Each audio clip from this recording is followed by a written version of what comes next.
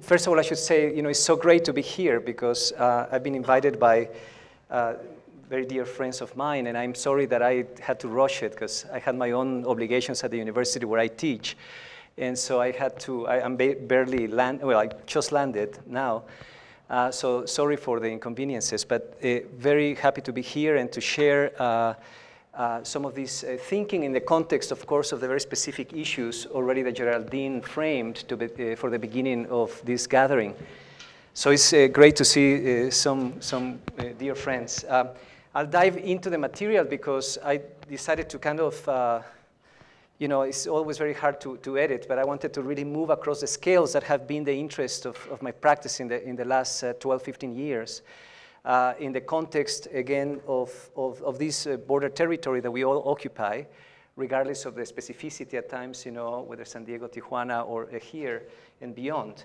So moving from the global border to the border neighborhood, that has been, in the last years, pretty much the inspiration for the practice and the rethinking, ultimately, of the rethinking of my practice, I should say that. I mean, much of my work has not necessarily been obsessed with buildings, but in fact with the possibility of reconfiguring socioeconomic relations and political constructs in order to prepare the ground for the architectures, at least that I aspire to enact.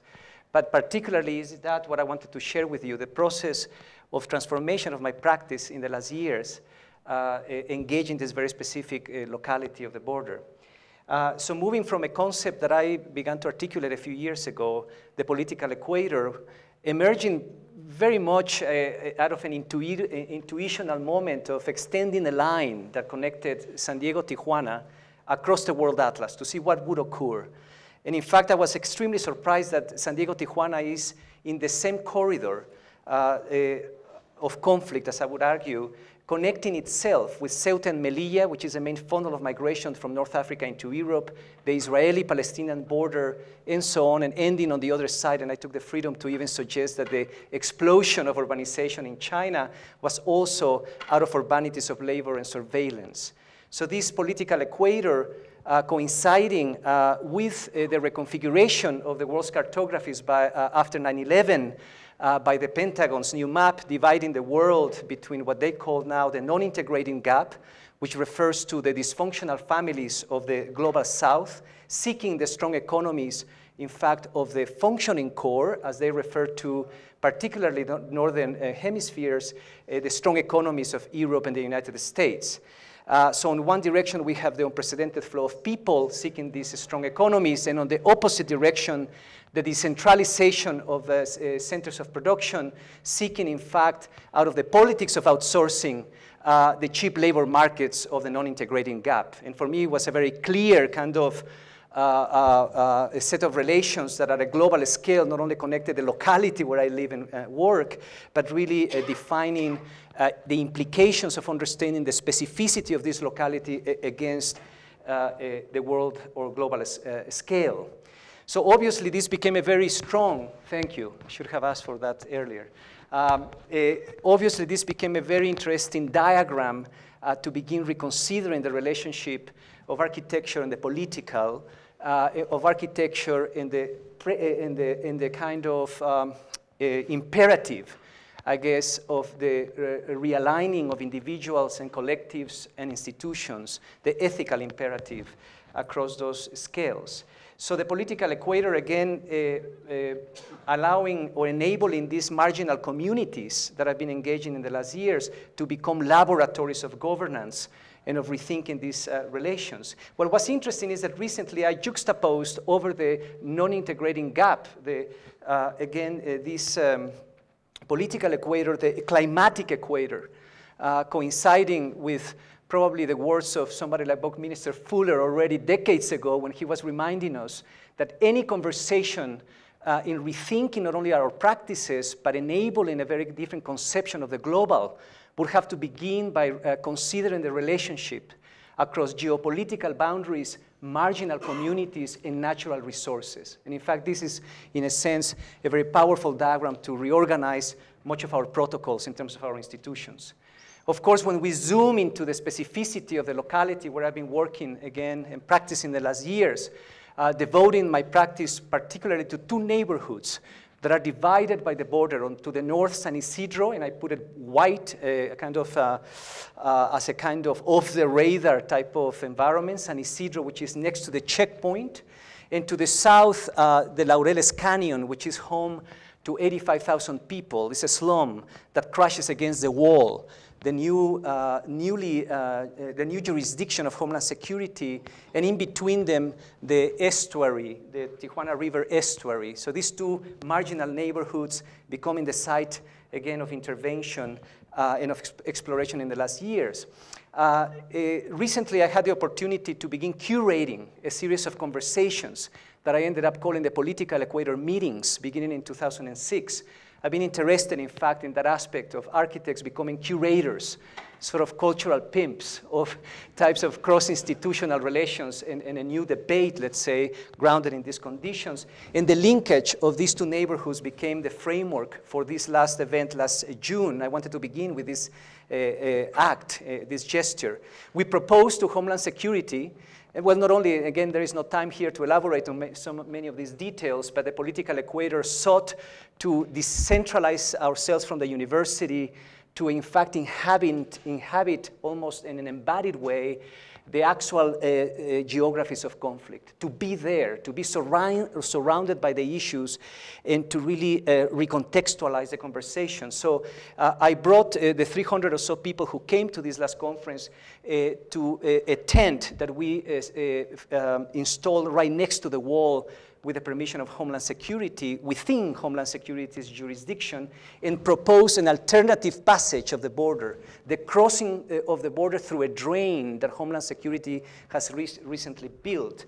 At the very collision between the slum, basically the Laureles Canyon, and the estuary, between the informal settlement and this incredible ecological preserved zone that is overlaid with militarization.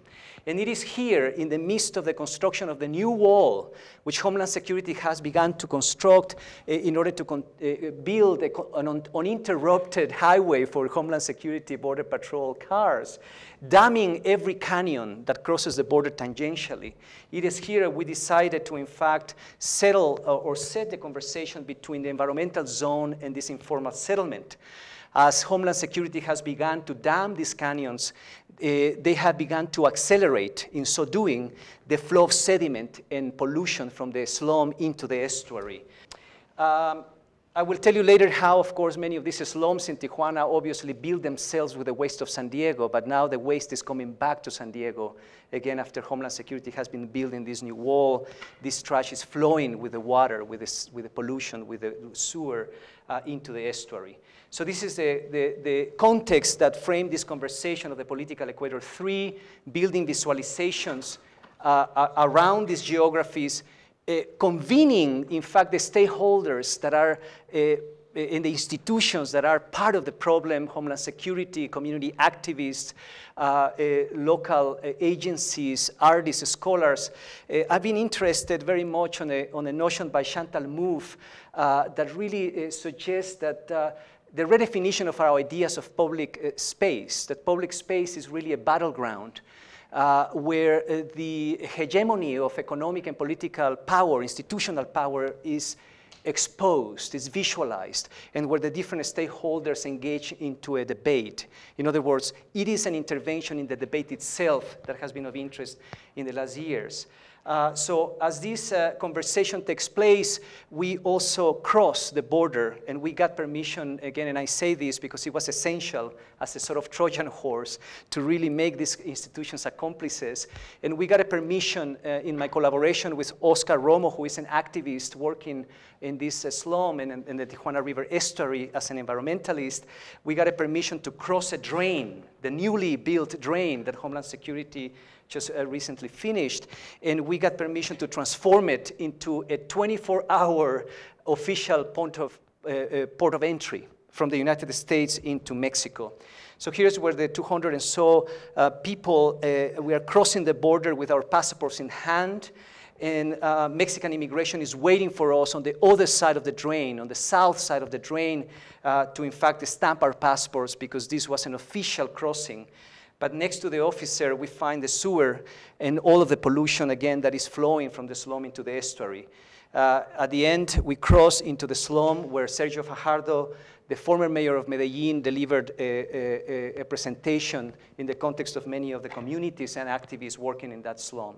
So it is this possibility, again, of radicalizing the local, exposing the very political and socio-economic conditions that continue to be hidden and that continue to be invisible to the institutions, what has been of interest. How to reveal, again, that specificity as a point of departure, the material itself for the designer. I mean, I think that whenever I talk about this, I always go back to the words of, I hate to say it, but Bernard Schumi in the 80s, when he was reminding us that while architects are obsessed with the conditions of design, we in fact should be designing the conditions within which things could occur. In other words, we could begin curating those conditions that it would enable the kind of reorganization ultimately of those systems across any imaginable register. So the specificity of this political aspect of this region has been important as material. Following the diagram of the political equator, I recently also produced this other cross-section, if I can call it that, a kind of geographic cross-section across the scales, which, of course, obviously, while my work has been engaging the border itself as a line, whether metaphorically and beyond, in reality, I'm less interested on the metaphorical aspect and more on the operational set of procedures tangential to the line. Inland, 60 linear miles across San Diego and Tijuana. So I ended up calling this, in fact, this exercise, 60 linear miles of transborder conflict. I decided to begin registering 30 miles deep into San Diego and 30 miles deep into Tijuana, a photographic cross-section that would begin to document, if anything, panoramically, photographically, places where within these two environments we begin to witness the physicalization of global conflict, the materialization of conflict in the territory across a series of collisions, ecological collisions, across the scales. So let's begin with 30 miles deep into San Diego, and we might find the collision, the conflict between top-down forces of urbanization and the topography, as many private developers had continued to, in fact, flatten the differential of the topography in order to install their very cheap recipes of suburbanization in the shape of master plan gated communities, which I saw as I was flying here. I mean, every city, and the reason I'm showing this is because this is not unique to San Diego. All these conflicts are reproduced infinitely in any city, I think, for that matter. The conflict between large infrastructure and the watershed, as the large freeway ecology of from Los Angeles to Tijuana collides with many of the creeks and watershed systems that descend towards the coastal cities.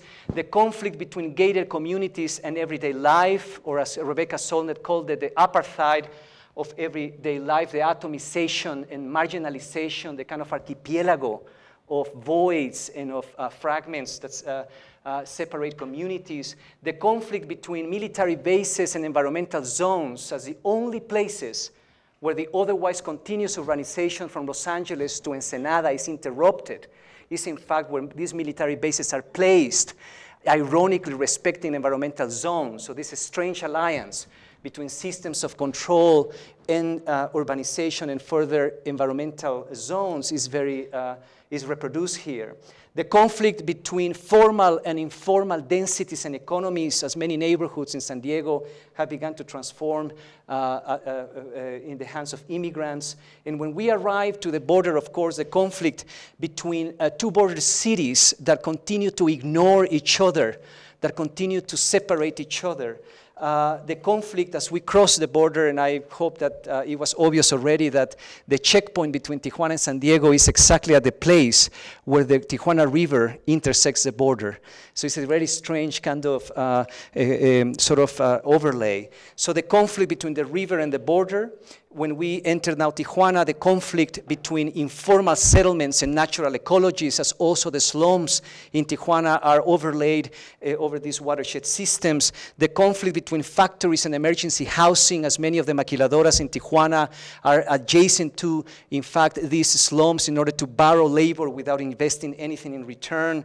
The conflict between density and sprawl, as many of the suburban recipes from Tijuana to Mexico City are, in fact, projects of privatization by developers that are imitating a kind of Southern California DNA of urbanization, but in miniature.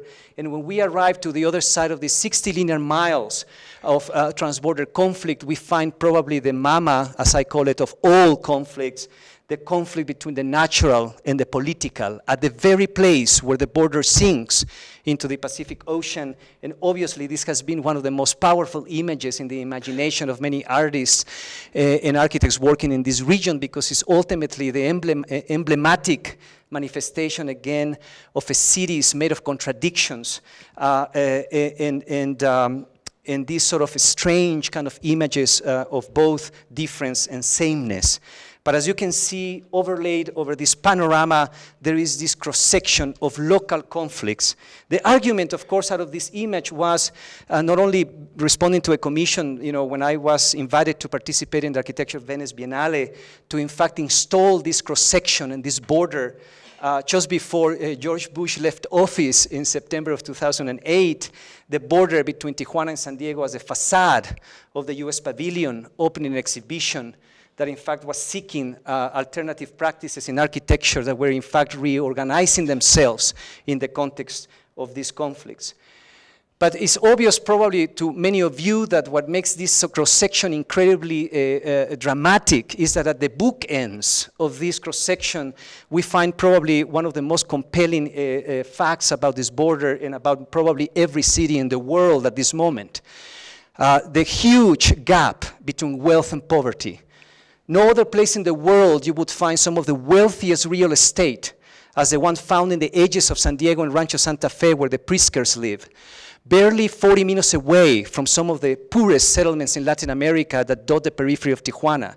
I think this proximity of wealth and poverty, of centers of economic power, and the kind of concentric circles of service communities that are used as migrant labor to construct these aspirations of multinational capitalism is really at stake and has been again once more revealed.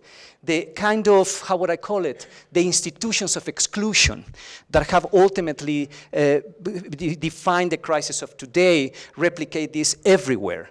Of course, the counter set of procedures have been so much of seductive to my practice in Tijuana, San Diego, and to many of us seeking a practice of encroachment, a kind of infiltration into the institutions themselves to seek a kind of transformation of those protocols. I cannot think of any other place also to begin reimagining the very meaning of the political, primarily at a time when, you know, so many times when, you know, friends of mine tell me, well, so what are you, an architect? Are you a social worker? Are you a politician? I think we've been banalizing the actual political role of architecture, because to be political does not mean to be a politician. Political, to construct the political implies, in fact, to strategize a course of action, again, enabling the reorganization of much of those protocols. So the rethinking of the political begins to convey a very interesting set of notions in my practice. I find the political to be, in fact, at the collision between the formal and the informal. It is at that place of critical interface. Or for that matter, what is the informal, I have been asking in the last years, if not, in fact, the kind of act of transgressing imposed political and economic recipes.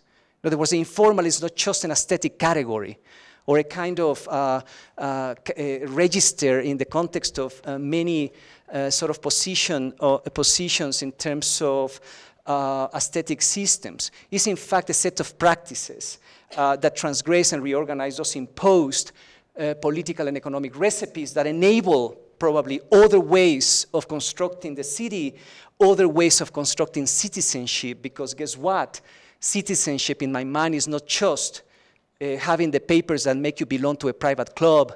Citizenship, in fact, is a creative act, and it must be upheld like that, a creative act that reorganizes institutional protocols. It is that a level of contingency of the social in the transformation of the city that has been in the hands of many immigrants in this country, and that at this very moment when there is a kind of backlash once more against immigration, not only here but in Europe, I think that we need to amplify the relevance, the relevant role that this transformation play in reimagining the political. So my practice, as many of my friends know, has been grounded, has been focused on the observation and translation of many of these transborder informal urbanisms. And for many of you, while familiar this material, this is of course for the new students who I wanted to address, has to do with a variety of flows, invisible flows across the border that transgress that formidable barrier. The flow of people in one direction, the flow of waste in another have been, in the last years, definitely the registers, the kind of environments that I've been seeking to understand.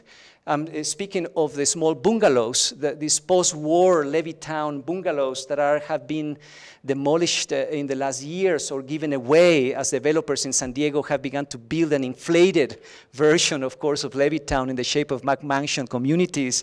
And these post-war bungalows are crossing the border or had been crossing the border.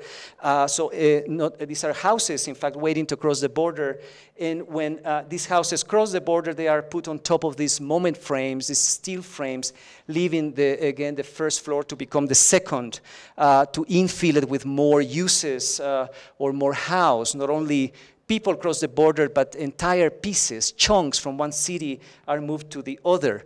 Not only houses, but also rubber tires, which of course many of you have known in the past as people use them for retaining walls. But look at what people have begun to do in the last years as they have figured out how to peel off the tire, how to loop it and interlock it into a more functional system. Again, much of the theory, contemporary theory in urbanization, enabling the kind of reconsideration of the unit into systems that are more operational, surfaces that are more decorative into maybe more functional systems is really brought alive again here out of a socioeconomic emergency. And of course, I don't want to glorify or romanticize poverty. I will get to that in a moment. I'm just trying to share with you how undeniably impressive this is to really rethink also the role of the relationship again of social contingency and material culture. Garage doors from Southern California that are exported en masse to Tijuana to construct entire housing in these environments. It's really incredibly impressive again to witness. But again, it's not this bricolage and this sort of aesthetic dimension of these gestures which are nevertheless, and I shouldn't be afraid of saying they're incredibly beautiful because this is an architecture of parts. It's not really about the imposition of the object, but in fact about the threading of systems. But what I wanted to amplify is not again the informal as just dealing with the glorification of this architecture with our architects, but in fact it's about enacting the operative dimension of informality, which really has to do with amplifying the informal as a praxis, as I mentioned earlier, as a set of practices, a set of procedures that need translation, that need in fact interpretation, that need to be abstracted in order to really redeploy them into the formal city. That has been probably the most important aspiration of my practice in the last years, has been to translate this into devices, not only conceptually but operationally, to rethink the protocols of intervention into the contemporary city. Conflict as a creative tool is a device, and in Tijuana, the conflict that I have been enabling or at least witnessing is a conflict between factories, labor, and housing. For the students, all what I'm trying to say is that before we begin a design problem, before we begin to decorate the program of the developer, we have to really articulate what really is at stake here. I mean, what are the conflicts that we're enacting or enabling? So the conflict between factories, labor, and housing Many of the maquiladoras in Tijuana place themselves next to these shanty towns so that they, in fact, can, again, borrow cheap labor without giving anything in return. And so this has been an important aspect I wanted to mention to you, is that while the architecture for humanities paradigm would seek going to the slum directly to build housing for the poor, I wanted to take a detour, a critical detour to in fact go and try to really identify the basis of the problem. So this is an important issue in my practice in terms of these processes, because we have been working under the paradigm of problem solving, I think, which is necessary today, but nevertheless we've been trying to solve the problem in the short term. Habitat for Humanity builds housing, but they don't build communities. And I'm thinking for that matter, it was necessary to take a detour to understand a set of exchanges in types of political frameworks that could enable the political economy of waste and of these communities. So while the factories borrow labor, I was arguing in a very simple and naive way, the factories could give something in return to these environments out of their own material systems and assembly lines, connecting it with, again, the sweat equity. After all, these shantytowns are factories of housing, people building their own housing to enable a very different economy of development by triangulating with government subsidies and so on. In essence, the factory became the site of intervention. Here again, another rethinking of the role of the architect that is trying to, we are trying to enable a set of relations, like designing collaboration across these institutions that have remained divided. Maquiladoras, government subsidies, community activism.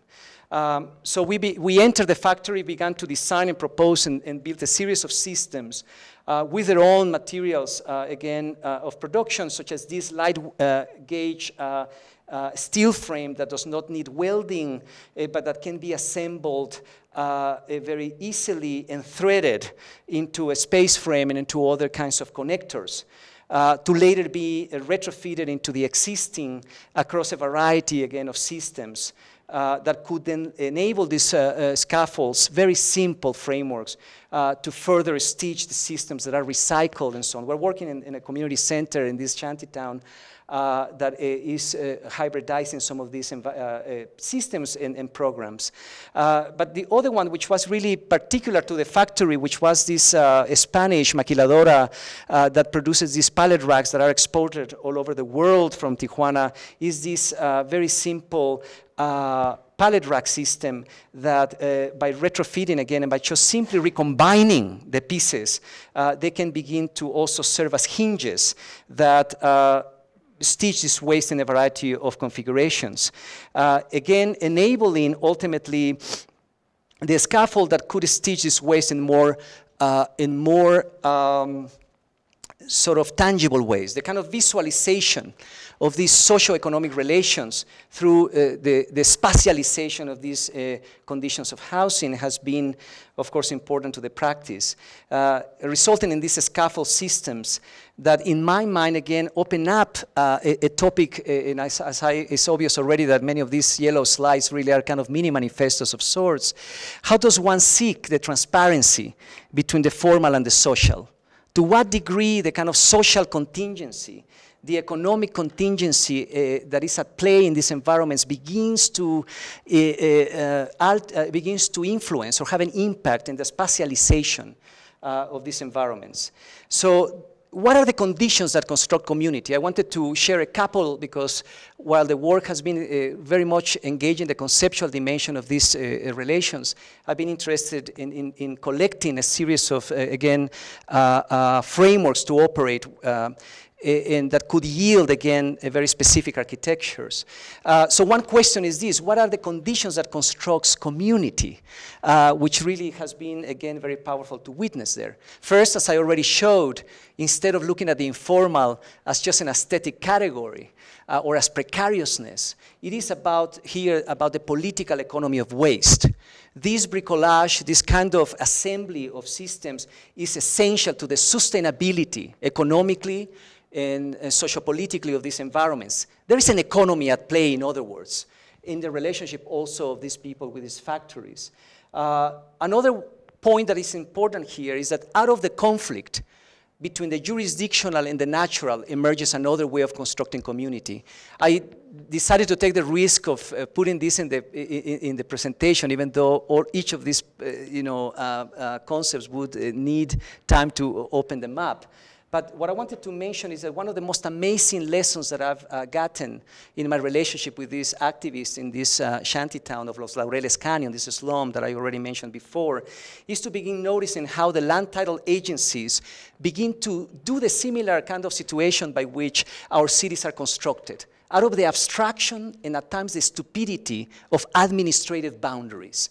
When in reality, people that place themselves in these hills really are trying to engage in some way or another the natural boundaries.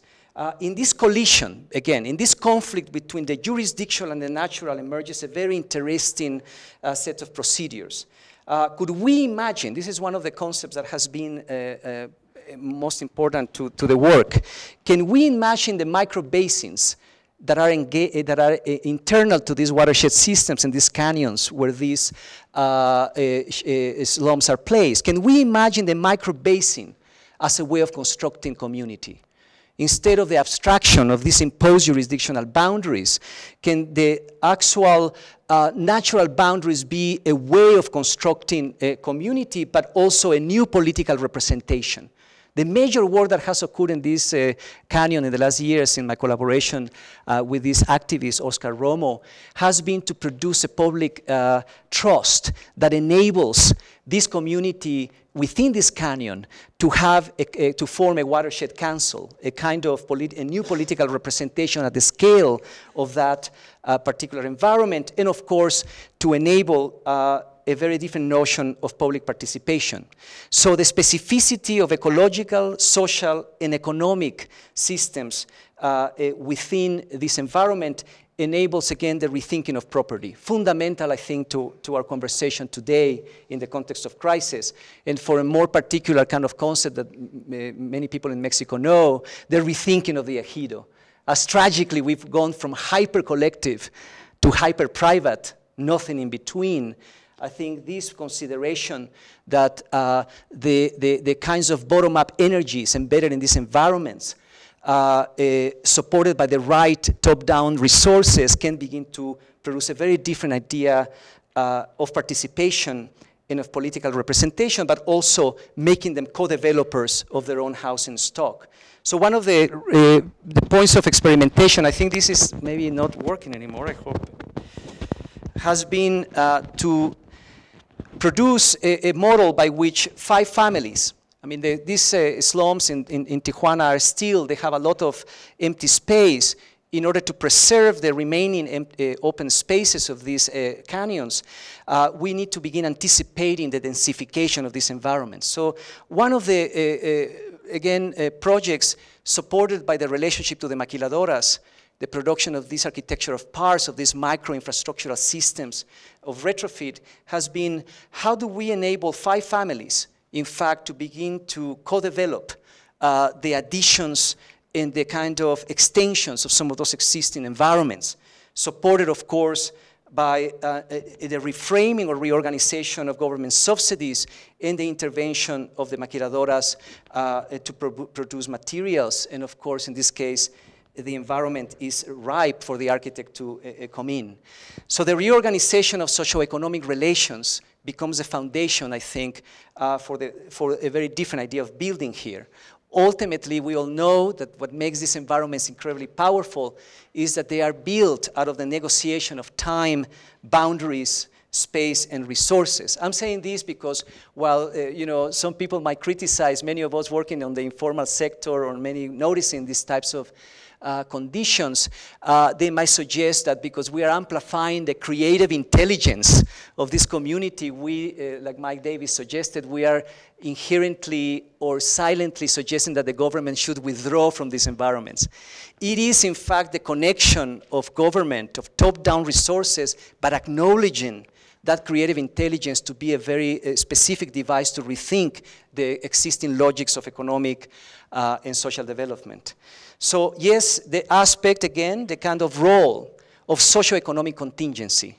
I know this is more technical for the students, but I've been thinking lately, if parametrics did to the social and the political what it does to form, then we are talking. What I mean is that, in fact, what has been off the radar has been the role of socioeconomic contingencies into space and its effect in producing new tectonics and spatial configurations, still at odds, still off the radar in our debate. So while, again, all of this issue of waste going south is part of the research, people going north primarily has been the site of intervention. The impact of immigrants in the transformation of the American neighborhood has begun a project in the last years, more engaging the visualization of hidden socioeconomic agendas in the American city. So in that sense, I've been interested in very lyrical ways of talking about this, producing images that become political instruments. When I show this image, for example, to our city council that works with the neighborhood I've been working in the last 12 years, it shifted the conversation fundamentally. I called it the non-conforming Buddha, a cross-border land use story. I mean, again, while architectural schools has been so obsessed with a kind of palimpsest of this very complex diagramming, which, believe me, is essential, because if anything, we're trying to manage complexity, the kind of forces that ultimately construct the city, the very complex forces that construct the environment. We have also just perpetuated a conversation among ourselves. My interest has been, how do we make something complex extremely digestible and accessible?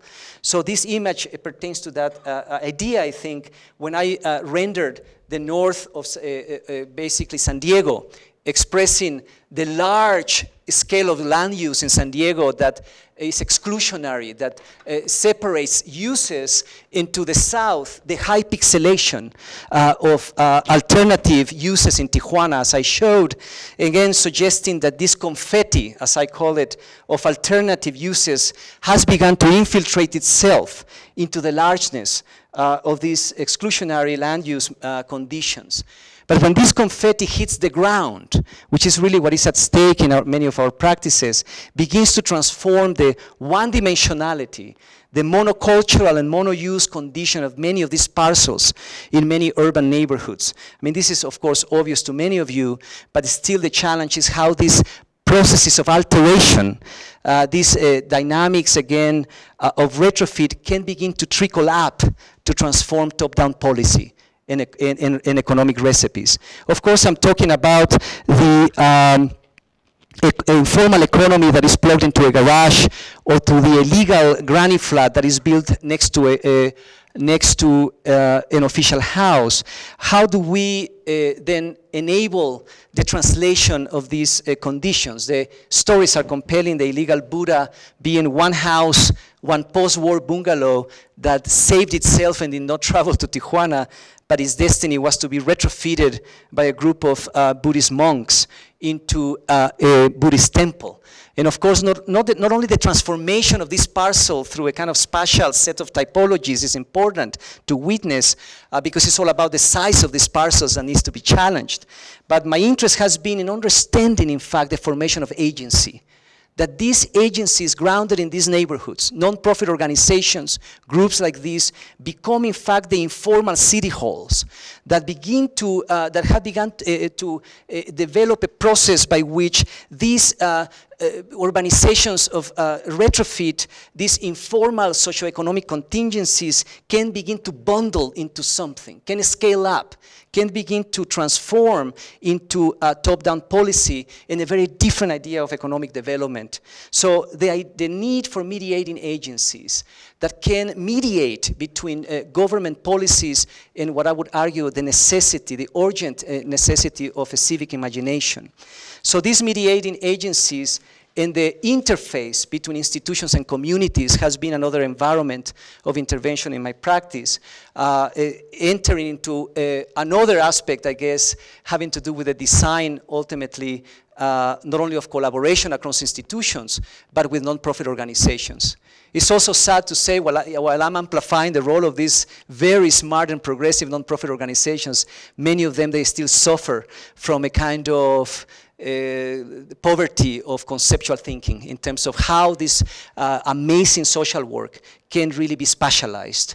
And this is here where we plug in as architects, trying to enable the translation of this phenomena. It's too bad that this projector is very dim, but from the pixelation as it hits the specificity of neighborhoods, as it enters into the narrativization of space to the Buddhist temple, as the collaboration with non-profit organizations such as Casa Familiar in San Isidro has enabled in the last years the very careful design of micro-political systems and economies that then yield at the end of the kind of process specific housing configurations. I think it is that arduous process that takes so long, as all of us know, what has been of interest in my masochistic, journey. So how to open up other ideas of practice. Not all of us are interested in buildings, but in fact in the designing of political economic processes in collaboration and engaging, in fact, this phenomena that can maybe yield at some point their spatialization. The need for a very different political language is important here. One of them, and I've shared, of course, many already, from rethinking property and so on, but rethinking density in my witnessing, again, of these environments has been essential. Of course, it's obvious that the construction of the city is really following this type of paradigm. I mean, for everybody knows that density across any recipe, whether it's academic, governmental, and in terms of the forces of development, density is conceived in an incredibly abstracted, reductive way as an amount of objects per area. My experience in these neighborhoods in the last years has been, of course, having to do with the need to challenge the reductive nature of this abstraction. That density in these environments is measured differently, as an amount of social exchanges per area. And that, in fact, has enabled very different kind of modes of visualization, but also has enabled the social organizational logics of this agency to begin to influence the construction of new political and economic frameworks. A new political language, as I was mentioning earlier, is necessary. Rethinking ownership. Primary, again, in our time when the city has been perpetuated out of the very single homogeneous recipe of the developer's spreadsheet, the bottom line that has rendered already the terms from New York to San Diego extremely homogeneous. I've been arguing in a kind of, if there were to be two provocative statements that I wanted to share with you, one was the micro-basin as a way of constructing a neighborhood, and on the other would be the developer's economic pro forma as an instrument to construct community. In other words, it is a developer's spreadsheet, the site of intervention in our time. Can we, in fact, inject into the abstraction in the kind of inequity of this, lack of distribution of resources, the value of informal economy as two women rent a 3-bedroom apartment in San Isidro, transforming it into an illegal nursery and absorbed in a stealth way by a non-profit organization into its social programming to rechannel and reorganize funding. Can, in fact, sweat equity and the value ultimately of collaboration be devices to completely rethink the distribution of resources in this spreadsheet. We are enabling a series of projects that would hopefully make clear that that's a possibility. Other performance, other ways of constructing housing. Rethinking zoning in tandem with the rethinking of ownership as the conflict that has been probably most interesting in San Diego in the last years, even before the economic crisis, was the conflict between zoning and lending. Realizing that in the most glamorous period of construction in San Diego, as in many other cities in the world, very few social housing projects were built. In San Diego, at least very few affordable housing projects were built in these neighborhoods where I work. Realizing that for a private developer to make it profitable, to in fact build in these marginal communities, this developer, as we all know, would have to be competitive in terms of tax credits and subsidies. But to be competitive, this developer would have to build a project that is at least 50 units in density. But guess what? 50 units of density is prohibited in many of these marginal neighborhoods, creating a catch-22 between ridiculous zoning and exclusionary lending. So the possibility, again, of entering a challenge of rethinking zoning by, in fact, recuperating probably its main precept decades ago, that zoning was never thought, I hope, as a kind of punitive tool that prevented socialization, but in fact as a generative tool that could organize activity and economy. And this is something that must be forwarded in order to frame again and support the creative intelligence of these bottom-up dynamics, that the neighborhood, the marginal neighborhood, the migrant neighborhood can become a political unit in its own terms. And this has been the premise, again, of the work, the design of a micro-political system with Casa Familiar and San Isidro in the last 10 years. And it has taken us, in fact, 12 years to produce the changes in zoning and the aligning of financial frameworks to build this project in the next 2 years. Casa Familiar, a non-profit organization grounded in this environment, becoming a mediating agency that has begun to map, that has been mapping the stealth urbanization in this neighborhood. In other words, rendering the tangible concreteness of these alterations in these parcels so that the municipality of San Diego could enable an overlay housing, affordable housing zone.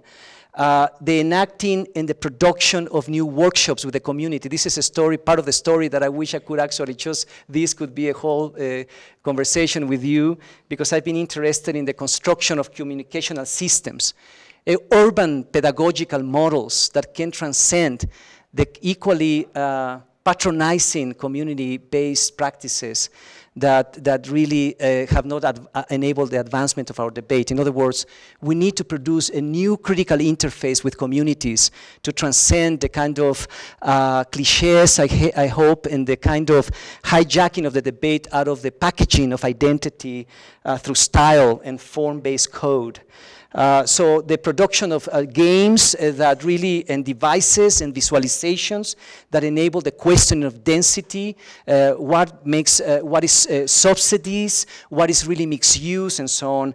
A new type of interface would necessitate the design, again, of pedagogical systems.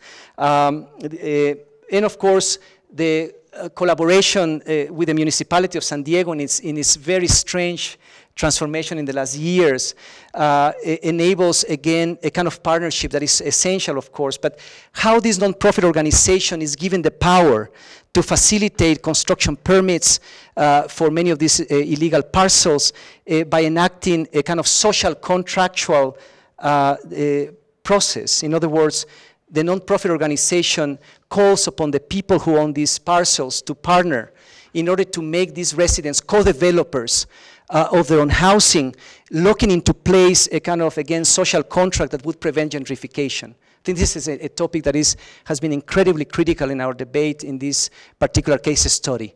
Gentrification, of course, happens when people are displaced because of the increased real estate values, even though I would say provocatively that I'm not afraid of gentrification. Any marginal neighborhood needs to improve. But the problem is, in the task and the challenge is how the people who live in this neighborhood co-manage and co-benefit from those profits.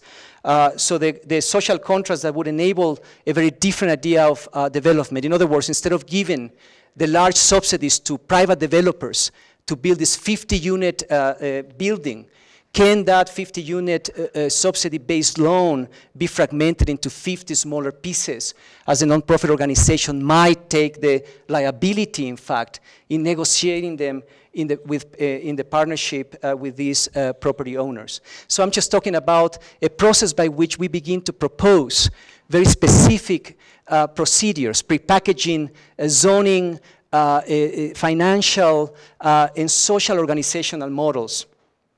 Designing new social contracts, another area that has been essential. In other words, the interface has to be carefully curated, right, in order to enable this, to produce new forms of governance. And finally, how this arrives to the notion of the parcel, the micro-parcel, as a small socioeconomic system, just like the Buddhist temple. So the primary project that has been, the case study has been the bundling of small parcels in San Isidro as this nonprofit organization has begun to acquire small parcels in this neighborhood, and we've been working with others across the United States, in the possibility of rethinking the nature or the role of small-scale development. Again, by the way, I think I'm doing okay with time, even though you are already falling asleep, but I wish I could really talk about this further. This really, somehow, without sounding pretentious, would hit the nail on the head, as you say, in a sense is that we cannot forget that many of the neighborhoods built in the 30s, again, supported by the New Deal and the moment in the history of this country where we were not afraid of the public, that many of the projects were neighborhood-based. There were duplexes, fourplexes, and even in Los Angeles, sixplexes, or the six-packs as they are called. At some point in the history of this country, the financial and zoning institutions collaborated in supporting the small guy, let's say, call it this way. I hate to call, to reveal my belief of the American dream, but if we are going to talk about it, let's really relocate it from the large to the small. In other words, how to recuperate the possibility of small-scale development, small parts, that can ultimately be financially a lot more responsible at the scale of these communities. So a church that is transforming to an incubator, I believe very much in this idea of incubating others, and the idea that Casa Familiar had of producing a space where we would conceptualize with artists and architects very specific socioeconomic programming that can be plugged into these spaces. Very simple rooms charged with electricity and collective kitchens that flanked many of these circulation systems from alleys to streets that can be then threaded with housing configurations that are addressing different socioeconomic demographics, such as this typology that is primarily catering to single mothers with children, who in turn are asked to participate in the co-managing of the programming that is inserted into these social rooms, a duplex given to a couple of social practice artists who exchange rent for social service, and that in turn also collaborate in the production of pedagogical models to enable more operational participation from the community, less symbolic. A series of large units for families with grandmothers who share kitchens and who in turn partner with their nonprofit organization with Casa Familiar to use this small infrastructure of social service. And finally, a small series of sheds that are called accessory buildings that by code, if they are no larger than 120 square feet, they can be built without a permit. That's a 10 by 12 room. If we give it a 15-foot ceiling heights with a utility sink and a big window, can become a wonderful painting studio or a room for an extended family, but this can be built by the community. The interesting thing is that in a small parcel, we can prove that we can enable the coexistence of different housing economies, but the spaces in between are curated carefully by very smart, I hope, socioeconomic programming. And it is that curatorial aspect of the kind of cultural management and the social and economic devices that really makes this project different. So obviously, it's a very simple and clear message that in conditions of marginality and poverty, housing cannot survive on its own. It needs to be plugged with support systems. Let me finish now with the idea that while I've been really concentrating the work on the scale of the small scale, by amplifying the role of these neighborhoods as laboratories to rethink governance and so on, I'm interested, of course, in the kind of trickling up of the micro into the macro to understand the performance of these neighborhoods as also mirroring the performance of the larger territory. Can we, in fact, go from the border neighborhood to the reimagination of the border region? Can we, in fact, think of how these two neighborhoods, which again, all the images that I showed you in this presentation come from these two neighborhoods, San Isidro to the north, Laureles Canyon to the south. You can see the faint borderline there. But can we begin to propose, which has been spoken about, but never really functionally enabled, an urbanization made of neighborhoods, or a kind of enabling of these logics that are very specific to really begin to touch the abstraction of urban policy, which is really what has bothered me in the last years. Again, the challenge of how do we move from the abstraction of urban policy to the specificity of the conditions of crisis as inscribed in these border neighborhoods. Marginal neighborhoods are sites of production, and it cannot be any more evidence that in the recent years, when all the architectural intelligentsia of the world probably flocked in mass to Dubai and China to decorate those recipes of economic power. What idea, and I would like to ask you, maybe you can help me to change my mind, but what idea was advanced in many of these environments of economic power that could fundamentally reorganize and reimagine the way the city is constructed? It was, in fact, in marginal neighborhoods across the world where, out of conditions of socioeconomic emergency, they remain, in fact, sites of cultural production and socioeconomic production. It was in these environments where there were agencies, non-profit and beyond, at smaller scales, but also in terms of top-down governments, as in Latin America, interested in the curating of the interface between the top-down and the bottom-up. Because even though it might seem that some of us, again, working with the informal might be cataloged as a kind of bottom-up whatever, I think that the project that is still challenging to all of us is, in fact, how do we negotiate and calibrate the relationship between the top-down and the bottom-up, reconnecting urban policy with the urgency of public participation in our time. Let me finish, because I know that this is in the context not only of Mexico, New Mexico, but I think at a grander, broader scale.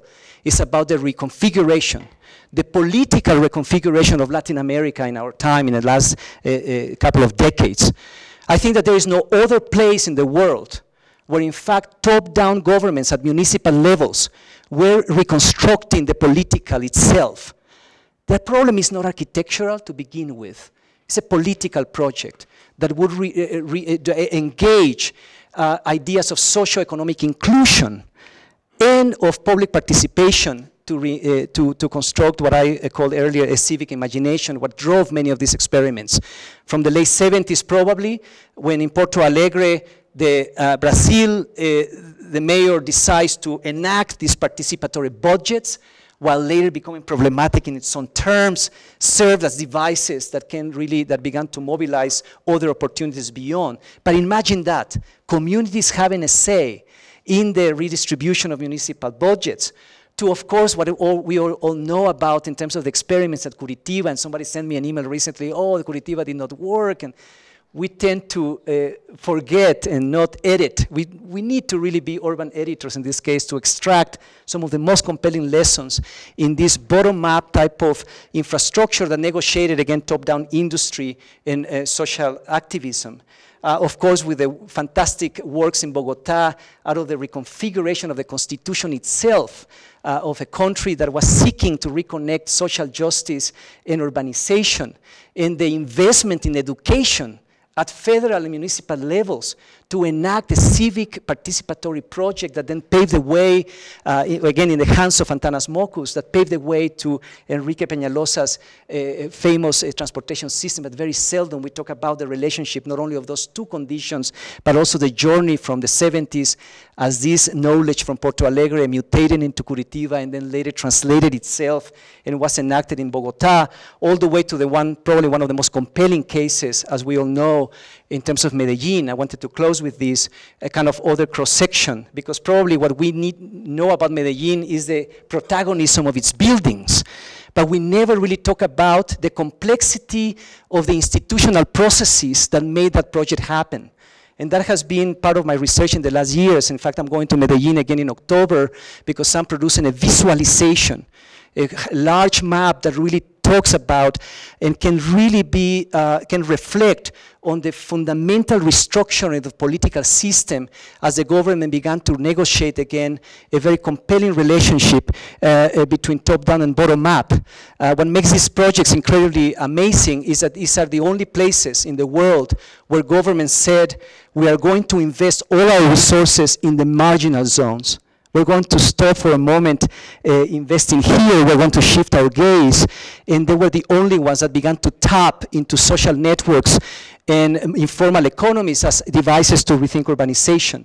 So again, in my journeys to Medellin, and many times we just look up to the library, but here's where I began in the edges of the city, in this protected environmental zone, which is this huge park next to the city, where the cable car ends. And as we begin to descend into the huge ravine that is Medellin, we begin to come from the edges, from the marginal zones of the city into the center, and we begin to, again, see where those library parks and that infrastructure is located.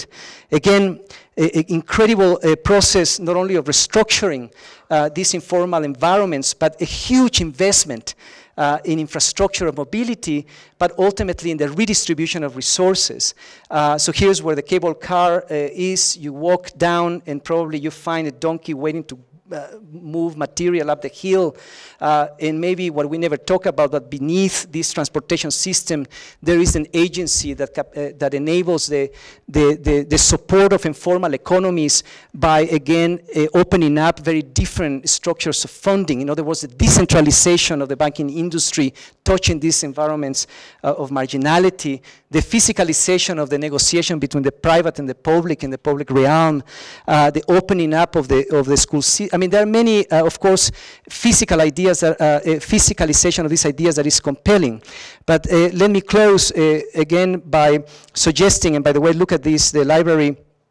We never look, we look at the library, but we never look at the adjacencies, and how we begin to descend into how these projects began to reorganize the watershed system as a device to rethink density, linking these neighborhoods that were divided by small acupuncture or acupuncture infrastructure.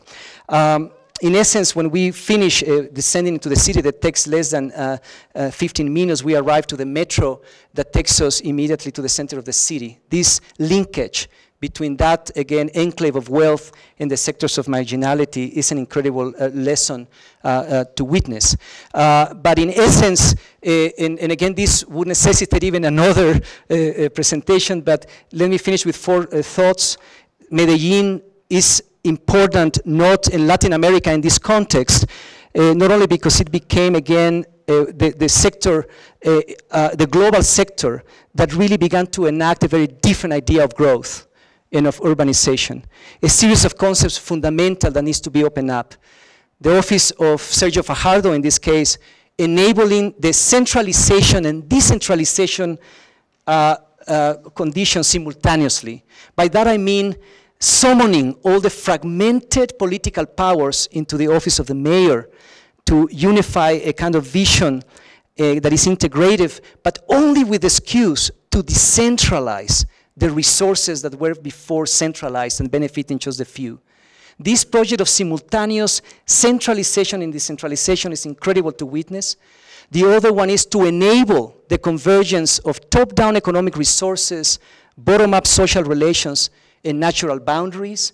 As we begin to notice, again, this is almost as in a way of summary, how in these topographic conditions, the convergence of the contour line of the bottom-up against social organization and the top-down injection of resources begins to construct a different idea of development, and the careful curating and designing of socioeconomic inclusion.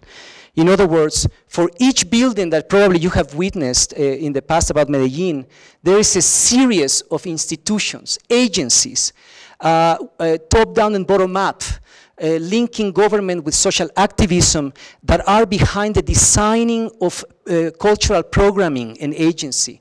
In other words, it's not just designing buildings, it's also designing the sustainable cultural and social and economic programming that would make those buildings live in the long term. I'm saying this because obviously students, you know, they teach us in the School of Architecture to design nice buildings, but they never teach us who is going to take care of them in the long term. The careful designing of the relationship of space and again, cultural programming is fundamental in the democratization of urban development. And to end again, probably catapulting from the border, the global border to the border neighborhood to Latin America, back to maybe another scale, which is, of course, more conceptual. This would define an incredible challenge to all of us. How do we reconceive utopia. Of course, this is obvious in the recent shifts in the globe at this moment. How do we reorganize our epistemological, pedagogical systems, our practices, to engage, again, other modes of political and public participation? Of course, it reflects on the words of Zizek when he reminds us, it's easier to imagine the end of the world out of a climatic cataclysm than modest alterations of capitalism. In other words, the point is the rethinking of utopia would only be in the hands of, again, being infected and affected by a sense of urgency in our time.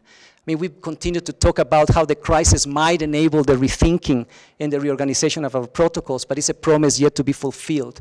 The reformations of the institutions is essential, and only a sense of urgency can ultimately, enabled by a new civic imagination, really what is at stake today. Thank you very much.